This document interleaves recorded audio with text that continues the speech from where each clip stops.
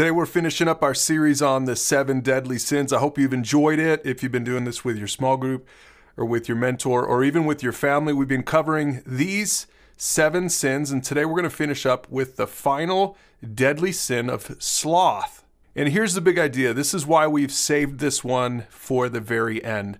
The 7 deadly sins is not a list to keep us from getting the most out of life. The opposite is actually true. And the sin of sloth proves it. If God was just a cosmic killjoy keeping us from having fun, then you'd probably expect something else on this list. But I love that we're talking about sloth because you're going to see that sloth is that sin that keeps us from really enjoying life. Now let's start with the definition like we've done every week so far. Sloth is a reluctance to work or make an effort, also known as laziness. Also, sloth is a slow-moving tropical American mammal that hangs upside down from trees. When we look at the picture of that little guy, you say, what could possibly be so wrong with sloth? Well, here's the biblical answer to that. Sloth is giving up on life and relationships. It looks like laziness, but in reality, it's apathy. I love how author Dorothy Sayers puts it. It is the sin which believes in nothing, cares for nothing, seeks to know nothing, interferes with nothing, enjoys nothing, loves nothing, hates nothing, finds purpose in nothing, lives for nothing, and only remains alive because there is nothing it would die for. That is sloth. And here's why Jesus thinks it's a problem. He says in John 10:10, the thief's purpose is to steal and kill and destroy, but my purpose is to give people a rich and satisfying life. Here's the sad reality. Today, so many people, especially young people, but really people of all ages, they miss out on what Jesus came to give us. This is why the deadly sins are so deadly, because they keep us from this passage. They keep us from Christ's purpose. Christ came to conquer sin so that we can really enjoy life. And some of you might be out there right now saying, I've kind of given up on it. I'm apathetic. I'm not engaged in the world anymore. I've withdrawn. I've shrunk back. And Jesus would say, I can change that for you. See, the picture of genuine faith is not of monks hidden away in their monasteries, but rather of men and women engaged in their world.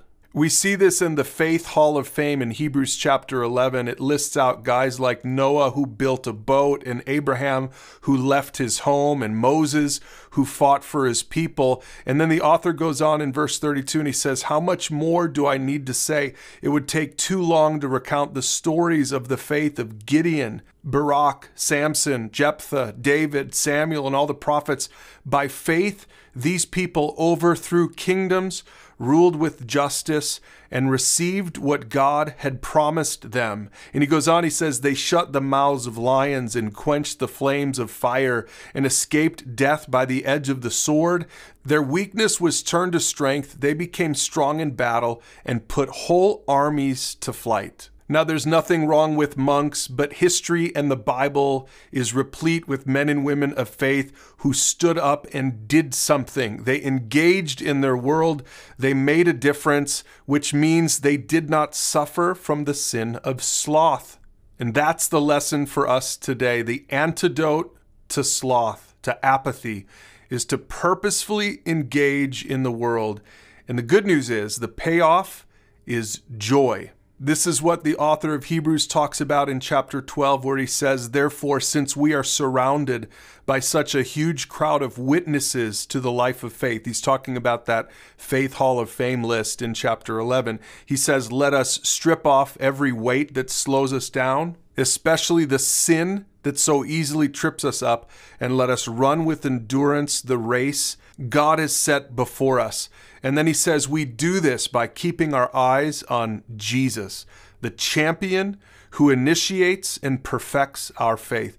Because of the joy awaiting him, he endured the cross, disregarding its shame. Think of all the hostility he endured from sinful people, and then you won't become weary and give up. Focus in on this part right here. Because of the joy awaiting Jesus, he endured the cross. Jesus passionately and purposefully engaged in the world. He even suffered in the world. And he did that because of joy.